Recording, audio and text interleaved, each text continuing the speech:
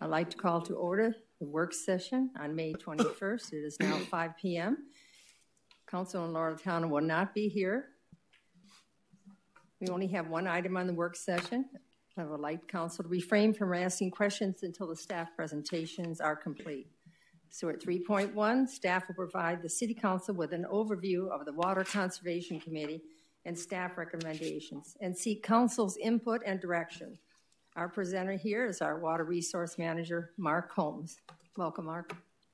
Thank you, Mayor, members of the Council. Your Water Conservation Committee and staff are excited to be here this evening to present and discuss the proposed water conservation recommendations. We're excited too. Thank you. I'd like to introduce you to Mario Columbia, Chairman of the Water Conservation Committee, to my right. And he will be co-presenting, and also in attendance are some of the members of the Water Conservation Committee in the audience.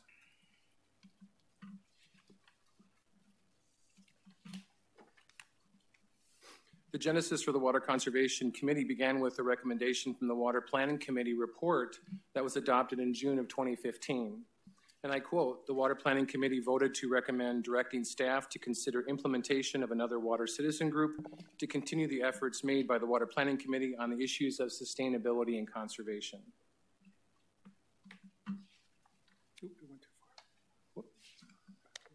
Wow, what?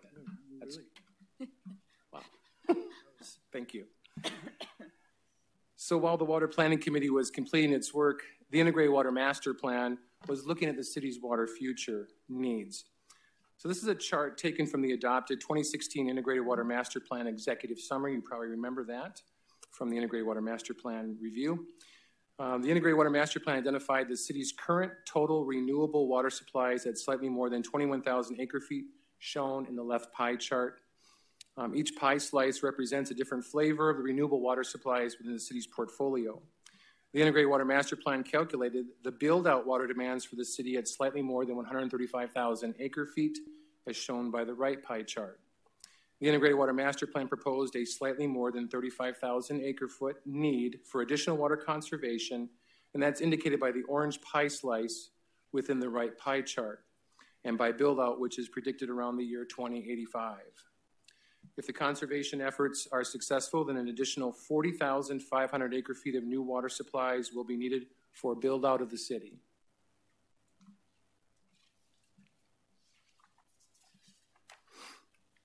In February of 2016, the City Council created a Water Conservation Committee through a resolution, and in June of 2016, Council appointed 11 members and 2 alternates to the new committee. Members were selected by the Council Boards, Commissions, and Committee Appointment Subcommittee. And with that, I'll turn over to Mario Columbia to discuss the committee and its efforts. Dear Lord, members of the council, my name is Mario Columbia. And again, it's a great honor and privilege to participate and present to you water conservation topics as the chairman of the Water Conservation Committee. The Water Conservation Committee is a strong committee that is composed of diverse stakeholders that represent homeowners, associations, real estate, developers, builders, landscapers, representatives from the landscaping industry, residential and non-residential landowners.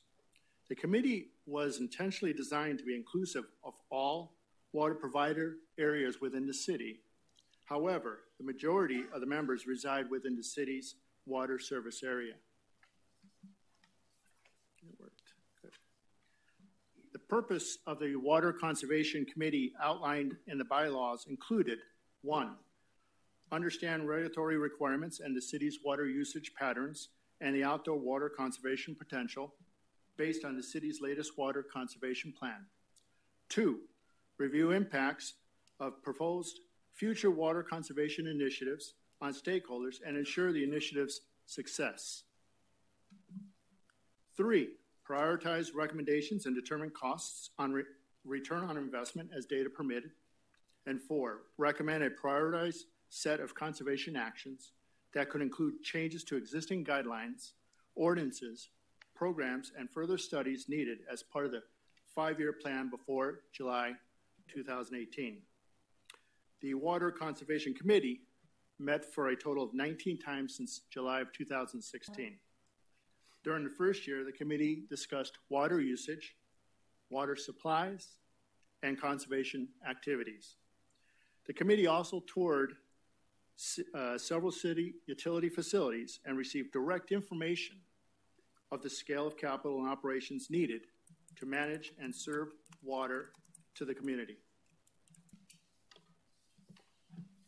The committee also received presentations from the Development Services, Engineering, and Parks departments regarding water management. The committee also received a presentation by one of the largest HOAs in the city. We also had several discussions about climate change and drought impacts regarding our state, and had the Arizona Municipal Water Users Association present to the committee regarding what conservation programs others were working on throughout Arizona and other states. Several schools from the Arizona State University presented to the committee, to include the School of Sustainability, the Decision Center for Desert City, and the School of Future Innovation for Sustainability. Presentations included topics such as 1, advanced technologies and how they could assist water customers in managing their outdoor water usage. 2, mitigate strategies for the urban heat island effect and city-wide tree planting. And of course, 3, water conservation strategies. The committee and staff then started developing concepts and ideas for the discussion. Okay. The Water Conservation Committee and staff discussed several topics and were further aggregated into 12 final proposed recommendations. The proposed recommendations were prioritized based on a general scale of low, medium, and high value for labor, costs, and water savings. Before turning this over to Mark, it's becoming progressively more apparent to me that if we want water conservation to matter, to spread, and to last, then the structures in which our leaders do their work must make water conservation a priority. Therefore, we all need to remain focused as we move forward in accepting this water conservation transformation, with the understanding that this required transformation doesn't happen overnight, as it requires intention, practice, and requires one thought. Let's be water smart, not water short. So with that said, I will turn this back over to Mark to discuss the 12 proposed recommendations. Thanks, Mario. So this is a table showing the 12 final recommendations in priority order with predicted, again, general labor, costs, and water savings for each recommendation. Each recommendation will be further analyzed at the time of being proposed to show actual labor, costs, water savings, cost savings, and return on investment and or net present value calculations based on the details of the recommendation, program, or project at that time. The recommendation will then be proposed to the annual budget process or to council for further action. And now I'll go ahead and go into each one of the recommendations in further detail. Recommendation number 1. This is to develop a new landscape design standards. The goal of the recommendation is to create an outdoor landscape design committee with appropriate stakeholders to develop new landscape design plans that would reduce the outdoor water usage to the greatest extent possible. Determine and aim for a citywide outdoor water reduction of 50% of the residential outdoor landscapes from adoption to build out of the city while adhering to all the city's master plans. The recommendation has 7 subpoints. Number 1, the new committee will review the city's comprehensive master plans, again, to ensure the core values of the city are maintained. Number 2, while the city currently meets the Phoenix Active Management Area Conservation requirements, the proposed committee will evaluate new potential accepted plants, trees, shrubs, and grasses that can use 15 to 25% less water. Number 3, develop new low water use landscape styles. Number 4, the committee will review existing city codes to ensure maximum water conservation. Number 5, the committee will review existing street design standards and make recommendations that would include A, develop recommendations and modify street designs that can passively capture and utilize more rainwater for landscape watering. B, determine costs and benefits, return on investment, and net present value analysis. And C, identify funding sources and impacts to budgets. Number 6, the committee will coordinate efforts with the citywide tree plan, of which I will cover shortly. And 7, the new committee could be co-managed by Development Services, Engineering, and Public Works departments. If this recommendation was successful, it alone has the potential of meeting the Integrated Water Master Plan's recommended 35,000 acre-foot reduction in conservation. It should be noted that the Development Services has already embarked on this effort to revise the landscape design standards, of which this recommendation could be incorporated into their efforts.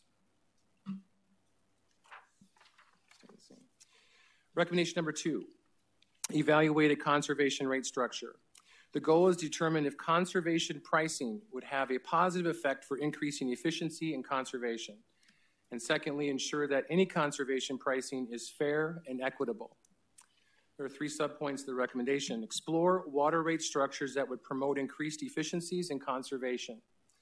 Number 2, examine seasonal rates, new rate tiers, and rate stabilization.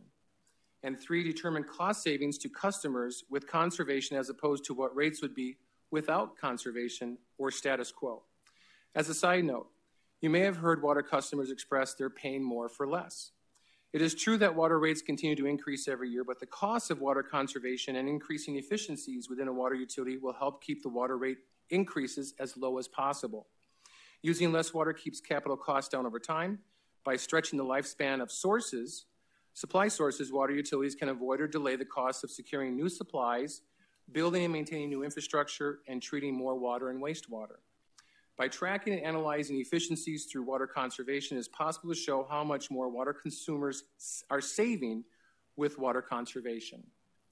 The Finance Department will be looking at and evaluating a new 5-year rate plan in the very near future, and this recommendation could be incorporated into that effort. Recommendation number 3 is to develop a citywide tree plan. The goal has 2 parts: provide an optimal tree shade and artificial shade coverage plan that would use tree species that require little or no supplemental watering once established. And number 2, provide urban heat island buffering for the city. The recommendation has 3 subpoints. Number 1, evaluate the amount of shade and reduced turf that would not be planted in tree shade zones or provide shade for other landscapes and reduce watering needs. Number 2, determine and aim to reduce the overall outdoor landscape water budget by 15%. Number 3, ensure the timing of the citywide tree plan with the Landscape Design Committee. Efforts to ensure these 2 plans are seamlessly brought together and blended.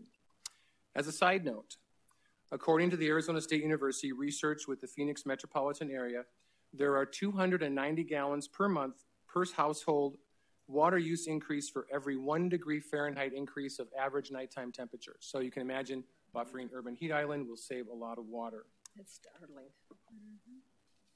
Recommendation number 4, develop advanced metering infrastructure, or AMI, citywide. There are 3 subpoints to the goal. Number 1, expand the advanced metering infrastructure AMI system citywide. Number 2, require all new meters for new water service be AMI compatible. Well, the good news is Utilities is already installing AMI compatible meters in all new water accounts, so we're meeting that objective.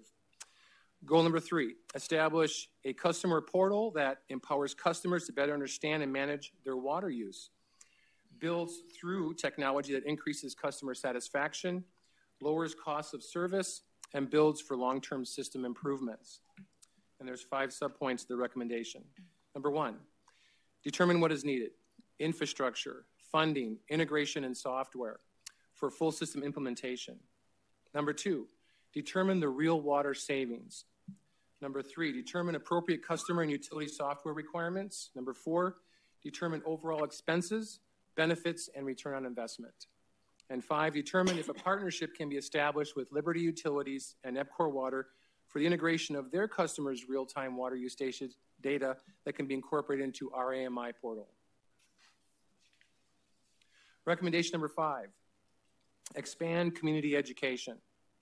The goal is to establish water conservation education programs that promote awareness and provide specific strategies for outdoor efficiencies. And there are 8 subpoints to the recommendation. Number 1, target efforts for the highest water volume using customers. Number 2, evaluate optimal media outlets and messaging content. Number 3, Record and then distribute outdoor water saving techniques via the city website or YouTube videos. For example, demonstrating the home irrigation checkups, irrigation controller use, irrigation systems, leak detection, and proper pool draining. All videos should be formatted for mobile device usage. Number 4, market and broadcast city phone numbers for water waste reporting. Promote the use, number 5, promote the use of Public Stuff app. Number 6, promote partnerships with entities that use large amounts of water outdoors, such as schools, HOAs, etc. Number 7, annually review the adopted city plumbing codes and city design standards and guidelines to ensure the promotion of water efficiencies. And number 8, highlight and promote success stories through the city that would provide interest for others to replicate. These success stories would, in essence, become the demonstration projects for the various types of water users throughout the city. Recommendation number 6, develop new landscape incentives. The goal is to create a fair and equitable landscape incentive program that encourages residents, HOAs, and commercial properties to convert high water use landscapes to low water use landscapes or xeriscapes that use the most efficient landscape watering technologies. There are 5 subpoints of the recommendation. Number 1, develop a turf conversion incentive program. Number 2, develop a smart irrigation controller incentive program that produce with products or devices based on the pilot project efforts, which I will outline shortly. Number 3, determine what is needed for development and implementation. Number 4, determine real water savings. And number 5, determine overall expenses, benefits, and return on investments. Recommendation number 7 is develop a pool committee. The goal is create an outdoor pool committee that would develop a plan that would implement an increased efficiency in citywide water usage to the greatest extent possible over a 10-year period. Determine an aim for a citywide outdoor aggregated pool water efficiency increase of 50% from adoption to build out of the city. Note, this goal is not suggesting a reduction in the number of pools, but increasing the efficiency of water used in outdoor pools. Recommendation. The Water Conservation Committee felt that not all of the right stakeholders were at the table and recommend to establish a special outdoor pool usage committee with stakeholders that are comprised of pool builders, home builders, development community, homeowners association, pool suppliers, residents of mixed age groups, Goodyear Parks and Recreation Department, landscape architects, and the Economic Development Department. Recommendation number 8, develop new customer-friendly services. The goal is to provide a more personalized approach to assist customers in the sustainable use of water and access to water conservation programs. Recommendation has 5 subparts. Number 1, determine what is needed for the program, funding time, demands, permissions, data collection, logistics, equipment, training, and staffing needs. Number 2, determine the realized benefits and savings. Number 3, increase customer access to one-on-one services to personally assist with sustainable water use. Tasks may include A, home leak detection information, B, preparation of an individual home water budget based on lot size, house size, and number of people living in the home. C, provide tips, list of low water use landscape plants, list of water sense fixtures, appliances, and how to remove turf. D, assist with rebate programs if or when adopted, applications, processing, and filling out forms. E, answering specific residential conservation questions. And F, outreach to high water users. Number 4, customers may grant permission in writing to the city allowing public works staff to turn off customer water service in the event of a leak before notification. Current procedure is that staff must get permission from the customer prior to shut off. And lastly, provide either as a bill insert or separate mail or email showing customers' water usage compared to others in the subdivision or building size similar to your electric utility usage. Recommendation number 9, water main flushing program. The goal is to explore new technologies that conserve and recycle water and enhance water quality within the distribution system as part of a system-wide water main flushing program. There's 4 subparts to the recommendation. As a side note, Currently, when water is flushed from a water main, it is discharged to the ground as an industry best practice. So, number one, determine what is needed. Funding, contracts, etc., for inline mobile filtration systems that could recirculate the water back to the water main. Number two, determine real water savings. And number three, determine overall expenses, benefits, and return on investment. And four, determine the non-revenue water losses and develop financial systems for charging entities that currently fall outside the current customer parameters when performing hydrant testing, dust control of streets, or other uses. Recommendation number 10, develop a smart controller pilot project. The goal is to determine the average percentage of water savings realized by homes using smart irrigation controller technology within the city of Goodyear. And there's 4 subpoints to the recommendation. Number one, establish a pilot program of 100 smart irrigation controllers. Number two, determine the logistics of how the data will be collected and analyzed through private property permissions and data acquisition. Number three, analyze real water savings from the pilot and calculate future benefits if the pilot was expanded. And lastly, determine the return on investment if an incentive program was established in the future. Recommendation number 11, expand the home irrigation checkups. The goal is to determine if an effective strategy to implement and expand the home irrigation checkup program to the greatest number of customers. And there's 3 subpoints to the recommendations. Number one, reestablish the home irrigation checkup program with initial focus on the highest 1% water using residential accounts, and then focus on the top 10%, 20%, and then next highest water using customers and so on. Number two, determine needs for the program, funding, time demands, permissions, data collection, logistics, equipment, training, and staffing needs. And lastly, determine the realized benefits in water savings. And recommendation number 12, develop water-intensive exceptions. The goal, the Water Conservation Committee felt that the city should not conserve at all costs, but have exceptions to certain water-intensive activities where the greater good of the city is considered and may have value that exceeds the water resources, the water efficiencies, and conservation values. The recommendation is, through a city leadership and interdepartmental process, discuss, develop, and evaluate a best management approach or policy that would provide exceptions for water-intensive activities choosing to locate within Goodyear or creating water-intensive internal projects.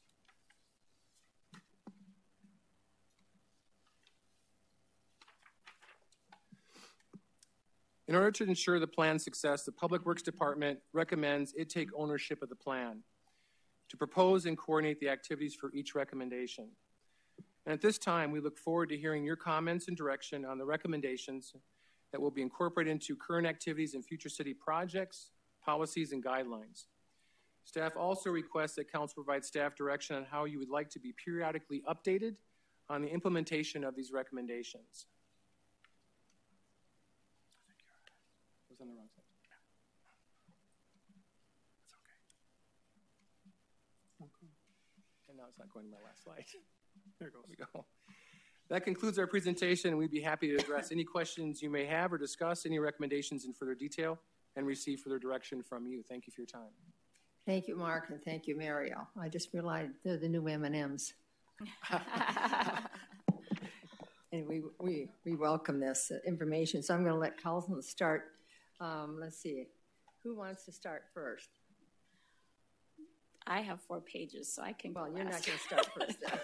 And I'm going to say that if you have 4 pages, you can't give all your questions because we want this interactive. Oh, I so know. if you just spill out all yours, then none of us else can weigh in. That's why So I'm let's. waiting. Yeah. Well, okay. I'm just putting the rules out on the table tonight. Okay. All right. So, Joe, go ahead. I don't have 4 pages. Listen, I want to thank you and the committee for being so thorough with this recommendation.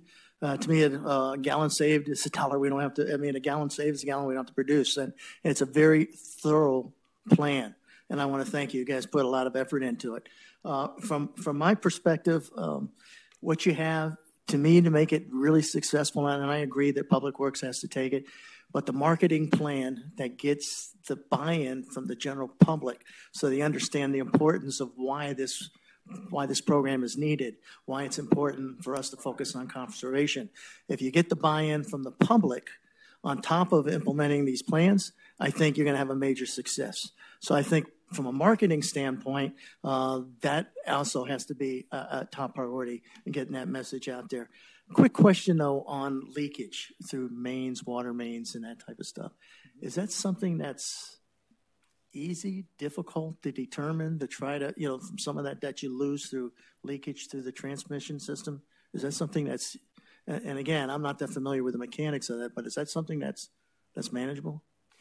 Yes, we are currently required every year on our annual reports to the state, Department of Water Resources, how much leakage has occurred. So we have to account for that from the point of the meter at the well site where the water is produced to the point of delivery to the customer. We account for that. And there's additional leak detection equipment that could be further analyzed where leaks are occurring to try and our operation teams do use that technology to try and repair and go out and identify leaks. Is that significant? Leakage? The state mandates that every water provider be less than 10%. We are less than 10%. I don't recall the exact. I think we're somewhere between 6 and 7. If I can get the specific number. No, that's fine. But we are under the mandate on there. And again, I want to truly thank you and the committee. It's very thorough, really well thought out, and looking forward to updates. Thank you. Now, any of you have any questions to what his question was? I mean, anything attached to that? All right, let's go on to the next one. Bill? Yeah, my questions are different. Well, that's it. But I mean, if it is different and one of you council people can weigh in on that, let's do it at this time. Okay, go ahead, Bill. Perfect. Again, to reiterate what Joe said, thank you very much. I know there's a number of the committee members sitting out there, but this was a big effort. So appreciate that. Your recommendation number 1, which I think is a citizen committee. Is that correct? Is that what I took away from that? Yes, that was a committee of various stakeholders to develop new landscape design standards. And maybe I'm getting hung up on the terminology, because it would seem to me that staff, developer, builder committee might be better served in that capacity. Is that the kind of stakeholders that you're referring to, or are you talking about ratepayers and the quote-unquote average citizen? I want to add to what he's saying. And so would we have people, because as we were looking through this, I kept thinking about technology and how it comes out. And as a resident, we just we have conversation about a leak, but we don't have anything that says, okay, what can you do? And what's the newest tech? So that goes along with that. Anybody else in that part? Bill, go ahead. So the committee actually, in this recommendation, had established who those stakeholders would be. Would you like to hear them? Okay, sure. So landscape architects, home builders, land developers, trade association, Arizona Landscape Contractors Association, Arizona Municipal Water Users Association, Water Conservation Manager, Homeowners Association, local residents, and the city departments that would include development services, parks and recreation, engineering, economic development, water resources, and those that would be part of the city's, if we have landscape architect on staff or thereabouts, that type of position to develop a recommendation plan. Okay, perfect. I obviously overlooked that part because I think one of the things that we benefit from is industry expertise. And the other thing that we are hurt by is the size of a committee. A committee of 30 or 40 people gets to be too much to try to get anything actually accomplished. So it sounds like you're headed in the right direction. And the other question that I had was, there seems to be a conflict between the concept of turf conversion and urban heating. We know turf keeps everything cooler, but if we want to get rid of the turf, then we're going to increase the urban heating piece.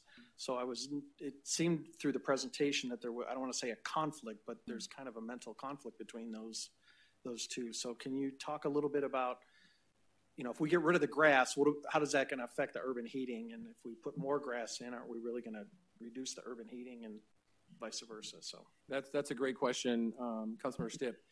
The goal is there's two things happening at once. You're absolutely correct. We have an incentive to try and reduce grass to some efficient level of grass. But at the same time, the citywide tree plan has a goal to look at how much of the city's percent of its space would be covered with shade bearing provided by trees. So if, let's say, for example, that's 20% or some percent can be achieved by trees versus turf, there's a lot less water going for that type of heat buffering, low water use landscape of those tree materials that are more, I'll say, trees that are drought tolerant, low water use. But those two, the landscape design, turf reduction, and a tree plan, they all have to marry together, and your point is well taken. They have to marry very well, so we're actually buffering the urban heat island and not increasing it by the reduction of turf in some areas. It might be replaced with trees that provide shade to then mitigate what the turf has been removed. All right, Joanne, why don't you start asking some of your questions? Okay. Well, I'm going to let you ask them all, but you're going to do them in thank sequence. you. You know what? I really appreciated everything that you all have done. And this is obviously extremely timely right now, too, for our state. And so as we grow and go into the future, you guys are right on in the ideas that you are coming up with. So, just for even the citizens that are listening, some of the things that, came out in this report, I think are worth repeating. And one of them is that 60% annually produced of our water is outdoors. And I think that's really critical of understanding for everybody. But, the fact that you said if we can increase water efficiency by 1% a year until built out, that is a great goal to try to come to, and I really like that. To start some of the, I guess, the questions that I had, as I was looking at this, and there was statements of the 2008 plan, I guess, kind of coincide in there. And so some of the things I wondered, have we done all of those things that were in that 2008 plan? Because I wasn't sure. So within the draft plan that you reviewed in your packet, the updates are actually highlighted with the red text on the right. If it was completed, it was indicated by it's completed or updated, and then what the remedy was to accomplish that activity, or if it was still ongoing. If you did not see red updates, it means that it has not been accomplished. If it just had the old date that it was predicted to occur in the 2008 Water Conservation Plan, that date that plan's not been updated, so that date still is there. So there's still some work to do, and I'm glad that Public Works will be taking this on, and I don't know. Sandra Rohde had been our water conservation person. Is there a new entity just for this? Because this is a lot of work, this entire plan. So I was wondering about that. Yes, we actually have a water demand advisor. Ray Diaz is our new water demand advisor, and he's been with the city well over 10 years. Ray's here, right there. So he is managing the demand side. We have a water supply advisor looking at the production and supply of water. We also have a water demand advisor looking at the demand side of the equation, which is the use of water and the various users. We do have that. Right. Well, I noticed that goal 1 is critical and timely to fire station building right now. That was within your priority 3, I believe, within the so we had some of those items that I see are so timely right now, and I appreciate that. Do you want me to I'll give you another one. I'll pass it on. Okay. Let's see. You already asked that. Some of the ideas that I thought as you go forward with this and citizen input and how we're going to show our citizens and our businesses ideas. I think when we're designing right-of-ways and this list of landscape items to use, that's a perfect way of showing in our own rights-of-ways and in school rights-of-ways, things like that, of saying, if you have this look, not only are you establishing, what we're trying to accomplish, but you're showing other residents of, hey, that looks cool. I can do that in my yard, and it's water efficient. So those are great ways to do it. But I think also by having some kind of contests that you were to say, or even working with landscape companies or greenhouses and saying, you know what, if we were to have some homeowner that said, I'm willing to get rid of my grass, but, you know, I don't have the money to put in this. You know, maybe some kind of contest will get, you know, that feeling of wanting to do something new. Just interjecting that, I did do that in the state of Arizona. We've done that. The city has done that. I don't think ours did, but I've seen it in the Phoenix area and some other areas have had small programs Do like that. quite a And few. they were very effective, I understand. So, yeah. Well, and it was showing in there that Gilbert has been working on this for 2 decades. There's one. And back to, you know, they were able to lower it by 5.8% because of their Well, conservation. I think the new construction is already lowered because they aren't allowed to put the grass in, the big amounts of grass. Isn't that correct? Is that universal, or is that just, I know we can't at Pebble Creek. You have a little place for your dog, and that's about it. So Within the active management area, the Phoenix active management area, you have to meet conservation requirements, whatever water provider you're in. Obviously, historic homes that were built at certain time frames may be grandfathered in, or that if they have certain irrigation, like if you're an SRP, you might have flood irrigation and so forth. But there are requirements. They must be met. And, of course, HOAs may have further requirements if they want to sell a product that's maybe more sustainable or water efficient to avoid high water bills to their customers. It might be a different market for that versus some that want to have a lot of requirements for turf. It may vary. So I'll turn to another council. Anything you have, Councilman Hampton? Got some general. Do you want to ask anything now? Or you just want to be a part of this? Yeah, Just go ahead. My turn. I'll go. Yeah, so I just wanted to say thank you to the committee. I know it was a long 2-year process. I appreciate all the dedication and all the hard work. That was all the ideas. There are a lot of great ideas that are actionable that we can actually take and use. I appreciate all the hard work. I know I went to at least one of your committee meetings.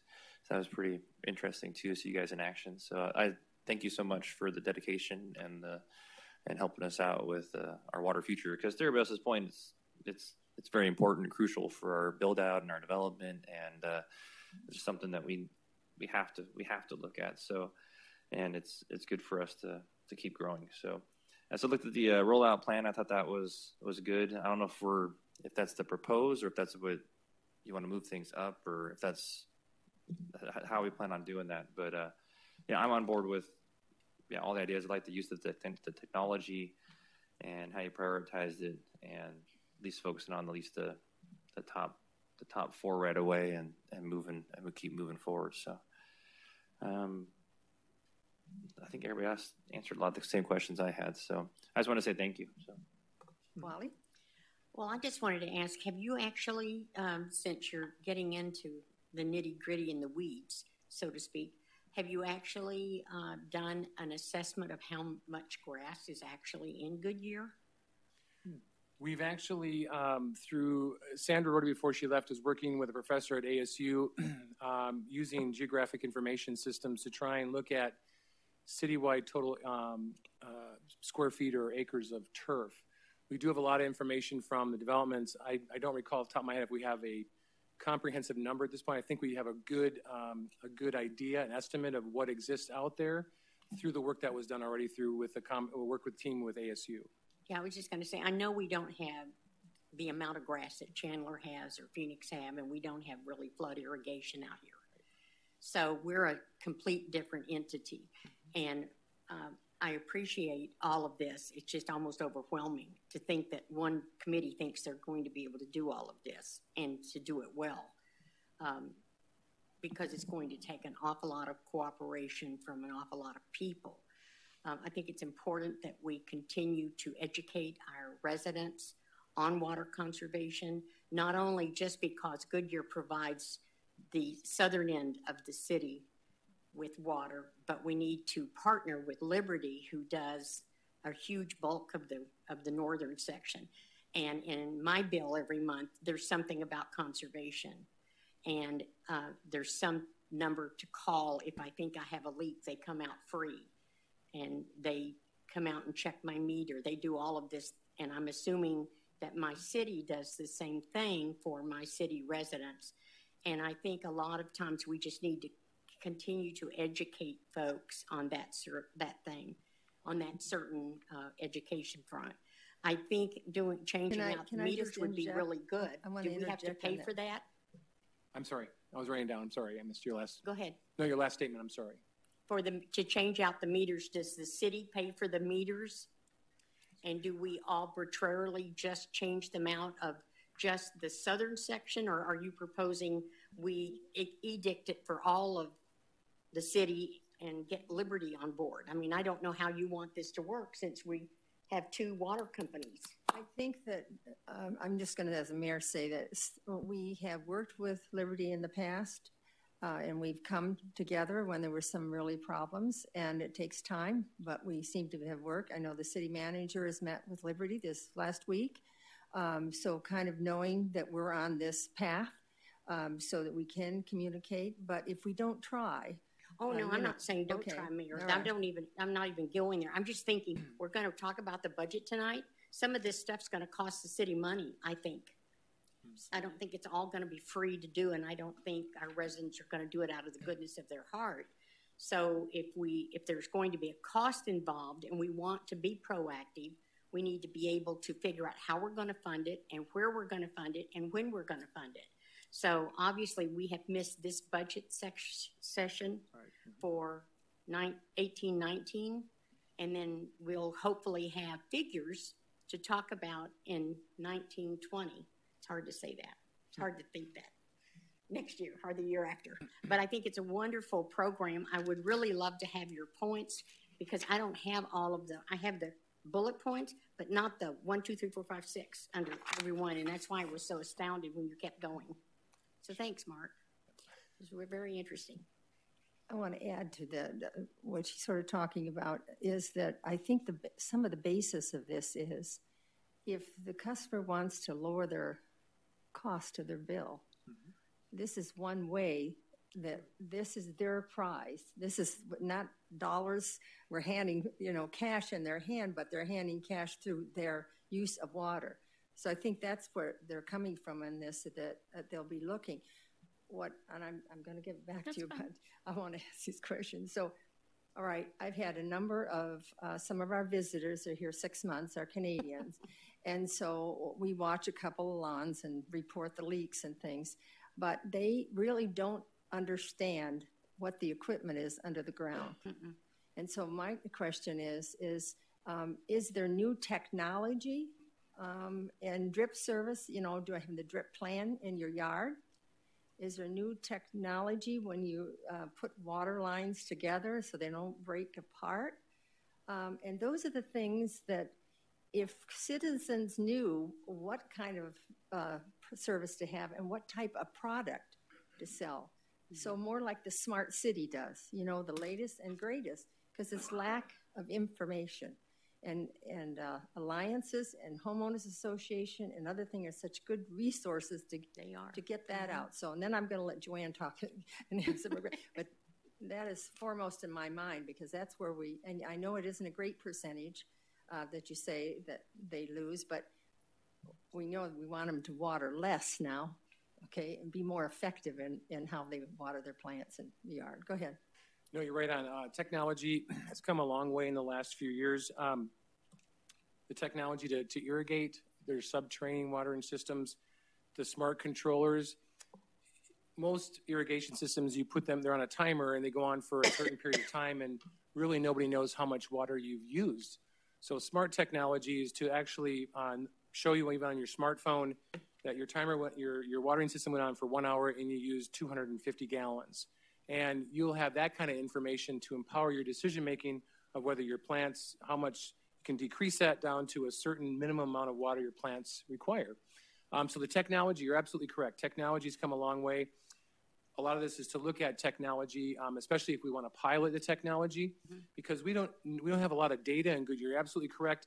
We're actually very efficient because we're so new. The plumbing codes are newer here. So we're very efficient, but we can still make improvements. And I think the technology is one of those smart, the automated metering infrastructure. Yes, that has some significant cost to retrofit the existing service area, and those preparations to look at those capital improvements will be forthcoming as part of that whole process in future budget analysis. But yes, technology is a big key factor, and empowering the consumer to do exactly what you said, Mayor, is I can reduce my water bill. I can reduce the amount of water usage through a number of different ways. Either looking at your landscape, if you're allowed to change it, if you're not in a restricted HOA, or you still meet your HOA, but change your landscape design, change your watering techniques, change your how you manage your water. No different than when the fuel got to $4 and people started driving more efficient cars. No different. We made different choices, and that's what will happen. But we do have a handle that some other areas would not have. We are a city, and we have a committee, and we can have demonstrations. We can have, save your water, whatever you want to call it, and for the entire city to bring people in to say, this is the latest and greatest. And so make them part of decision making and what the cost is and all of that. So I think, we're in a good position to help the water committee continue this. So, Joanne? You know what I'm going to do is I'm going to give you this because I don't want to waste all of our time, but I really am very appreciative of everything that everyone's done. And Randy gave me this book, Where the Water Goes. Thank you, and I appreciate that. But really, kind of actually onto what Wally had mentioned, and I'm in agreement because this is a great plan, and I agree in the schedule. I like the goal of increasing the tree canopy of 10% a year. But we don't know what this means and what this will cost. And so I think that as you look at this schedule, we really need that financial model that will help us with suggestions for the budget, for CIP. Is it going to be a CIP line item that is water conservation? I mean, these are items that, this is great potentials here and great ideas for our citizens. And when I think about it, okay, black and white, old TV shows, you used to see the ladies would have their garden clubs and their rose contests. Well, you know what? We can have desert landscaping contests. That's the new thing, And so it's just, you can make fun with it. But when you really go out there and tell everyone that 60% of our water usage is outside, that's why this may seem like lots of fun, but it's critical. And I'm very thankful, but we've got to figure out how we can put this in the budget and make it a priority, and it is a balance, and we know that. So thank you for all you guys have done. Appreciate it. I think if we're going to, I don't think that we're going to take giant steps to begin with, and I know that's what you're all thinking and saying the budget. I think people are realistic about budgets and what has to go into. So I don't want to magnify this, but what we're doing was finding a model that's going to work, all right? And that's what you're at that point now and doing all this investigation. And then we can take, okay, how many steps can we take that first year? So I don't think even on this budget we could really say, okay, we're going to go do that. I think some of it's already happened when we talked about landscaping. Do you remember our discussion about landscaping? We don't want all those bushes lining them on the streets anymore. We want to do them in groups of 3. We want space in between them. We don't want to be spending all that money on water, but we also want a better look. So that's already a part of it. But I just want everybody to stand that's here. I know, Randy, you're back there. Randy Smith, Pete Tyke, Jennifer Barber, Jackson Mole, Mario, you're there. Marlon Booth, Jack Gilmore, Laura Canino. I always do that wrong. You know that. And Susan Kagan. Where are you all? Would you stand so we can applaud you?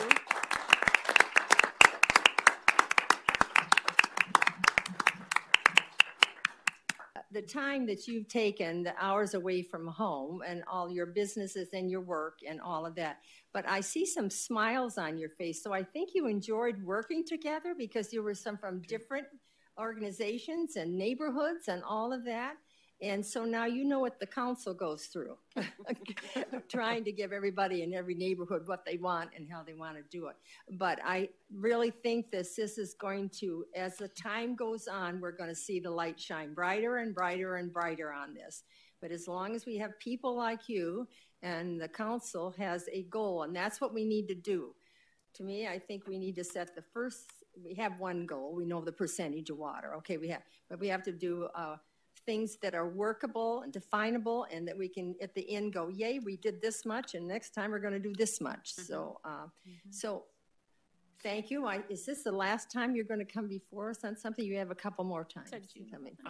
I may have one, June 11th. I think we're going to have a little recognition for the Water Conservation Committee and some appreciation on the communication item.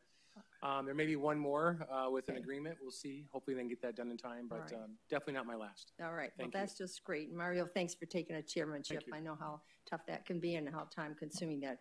So again, thank you everybody for that. It's 10 minutes. We have a meeting at 6 o'clock and we have to move up on the dais. So I'm going to adjourn this meeting.